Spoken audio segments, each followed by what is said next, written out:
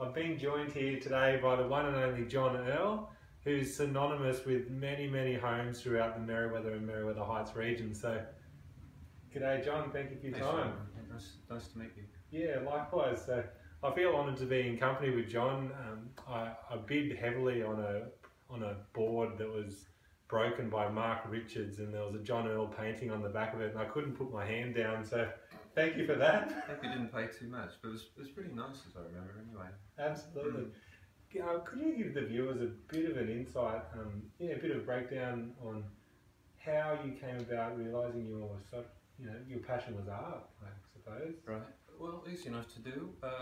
It goes way back, of course, those kind of origins to really high school and beyond. And right after high school, I didn't have any real direction at all. And my parents, God bless them, would tend to push you into different things, and they're always the things that you would be just worst at as well. You know, a particular degree at university you were particularly bad at and stuff like that. So, I'd chop and change around.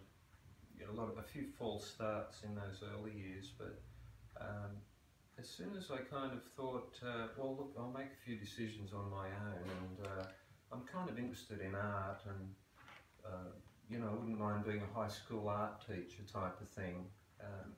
In the end, when you want to follow what your interests are, that was probably, I had a bit of an interest there, so it just meant you went to art school, which all of a sudden felt right. You're in the right place at the right time, and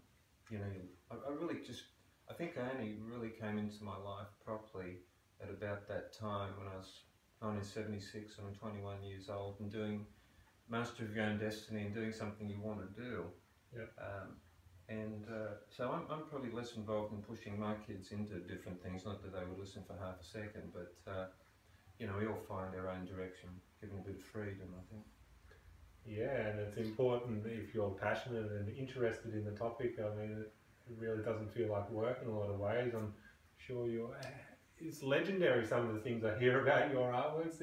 Typically, how long could a painting take you? Oh, the detail thing, if that's what you mean, and most of my paintings are taking a lot of time, but it's just a purely kind of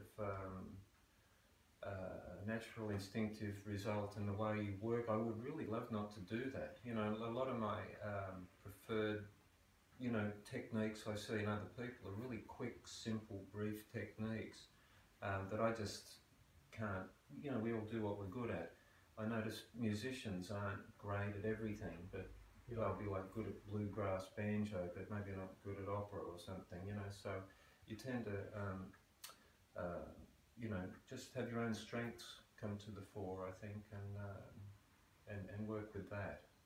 Is a lot of we just want to promote influential people within the community that have done great things over the years. So you're very humble, so you probably think that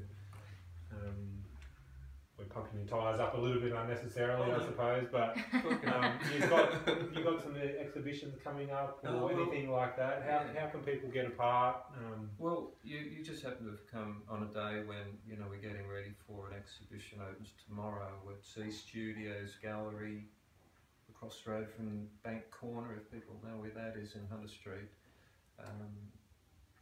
Just by coincidence. So I've got a lot of the work from this year going into a bunch of nice... Any suggestions you'd have for up-and-coming artists that are trying to have a go in the industry? Well, I'll probably have a go at something else. That would be my suggestion. No one's your competition. Competition is, creating some really strong artwork,